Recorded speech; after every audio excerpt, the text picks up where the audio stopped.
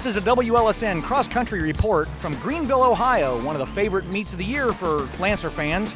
It's a beautiful park setting here in Greenville, Ohio. It's got lakes, a swinging bridge, and there's just nothing to not like about it. How do you think the meet went today, Coach Russo?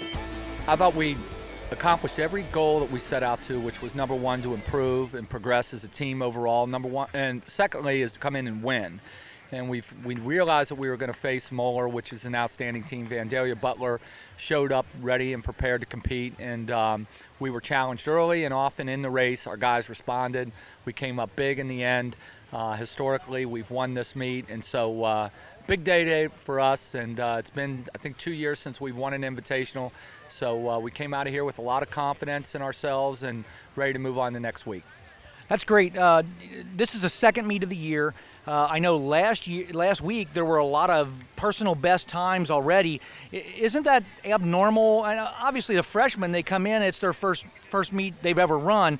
But for the experienced runners to have that many personal bests in the first meet of the year, because you normally think that in a cross country season, the runners try and get to their best times at the end of the season. So their best times of this season are still to come. Are you surprised by seeing how many of the experienced runners have already PR'd? Well, it kind of indicates just how young we are. So a lot of these guys were very inexperienced last year, but it also shows just how hard we've worked over the summer and how prepared these guys are. But again, there's a lot of upside to our team overall and the progress we're going to make over the season. And so I've come out of here feeling really good with the fact that where we are in our training cycles at this point, where we are physically and where we're going to be at the end of the year are light years away. And we came out of here, like I said, with a lot of success, a lot of progress, and that's what we aim for each and every week. Last week you came in second to Elder, so it was a 1-2 GCL sweep. This week we're number one and Moeller's number 3. Again, very strong. The GCL is a very strong cross-country conference, is it not?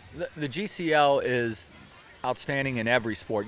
There's not one sport I don't think that it's highly, that it's not highly competitive in. So what it does is it prepares our guys for the championship season, which we like. So it's a really good indicator and barometer as to where where we are during the season and where we feel that we could potentially be at the end of the year. So yes, great coaches in our league, outstanding talent in our league, highly competitive athletes that train extremely hard, and as a result, your end result is a very deep and talented league. And so anytime you can win the league or anytime you can beat a team in the league in any sport, it really says quite a bit for where you are as a program.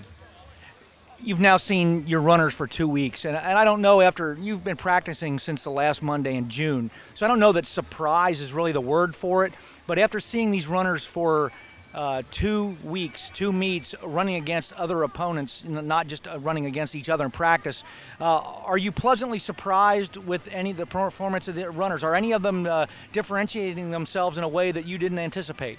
Well, what I really like is the fact that as I look at our roster right now in our lineup, it's just laced with sophomores and juniors. And then, Adam Klusner's done an outstanding job as a leader in our program, really has stepped up in a mature manner and really exercising tremendous leadership. But again, the exciting thing about the program and what is the future of it. A lot of these guys have not run before, and so they're going to continue to improve as they gain more and more race experience and how they are able to manage their race, on a 3.1 course. So that being said, I'm really, really excited about the upcoming year. Yeah, we've had some huge surprises. Nick Wustefeld, for example, has never run before and is already in our top 10 and making tremendous strides. Jason Hanley had a big jump from last week's race to this week. Devin Sherman is another who had an outstanding race today. Simon Wire got up and competed. Those guys were in our lineup last year, and again, as a result of them feeling like that they didn't achieve what they expected or went out to achieve last week. They fell short of their goals. They really came in mentally prepared, physically ready to compete at a high level today and executed. And they're a big reason as to why we ended up winning today. Okay, so we've now been through 2 meets. You got a second and a first. Next week you move on to Mason Invitational.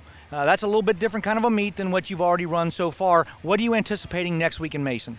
Well, what I'm going to look at from our team's perspective is where we were last year and where we finish next week.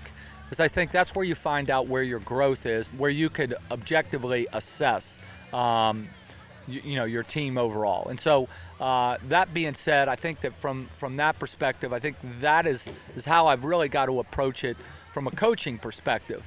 I'm looking at our guys from an emotional aspect and a competitive spirit aspect of just, where they position themselves early in the race, how they're able to compete throughout the race, move up throughout the race, and where they finish, if they're able to finish hard. So that's what we're looking for, is an overall team effort, that we go in with confidence, we compete hard, and that we finish among the leaders in that field. So again, being a young team, we want to be objective, we want to be realistic in our goals and our expectations, but we want to continue to grow each and every week. So I think Mason is going to provide us an opportunity to see a really high level meet. We're going to go back-to-back weeks with Mason and Michigan State being 2 of the elite meets in the Midwest region in America. And so that being said, our guys are going to gain valuable experience, race experience, and then also from that, like I said, we hope that can help us prepare for the championship season later on. Next week, it's safe to say that they're going to see some really powerhouse competition. What caliber of team comes to Mason? Carmel usually traditionally comes up, and they're one of the best programs year in, year out, and they have been for, for over 3-4 decades, have been a major powerhouse. Their tradition runs deep. They take their school and their community take great pride in their cross-country program.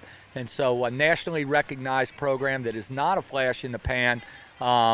They have, in terms of their roster, one of the largest in the country. And they exceed both, their boys and their girls program over 100. So, and those kids are, from a standpoint of being prepared, very deep. There is what you can see is a tremendous competitiveness among their team that they're vying for that top 7. And so that comes with a tradition, that comes with being socialized into the program and a community spirit that embraces that particular sport. And they've done a great job. So Carmel is usually the class of the field there. Mason has continued to improve each and every year, and you got the best of the best in Cincinnati.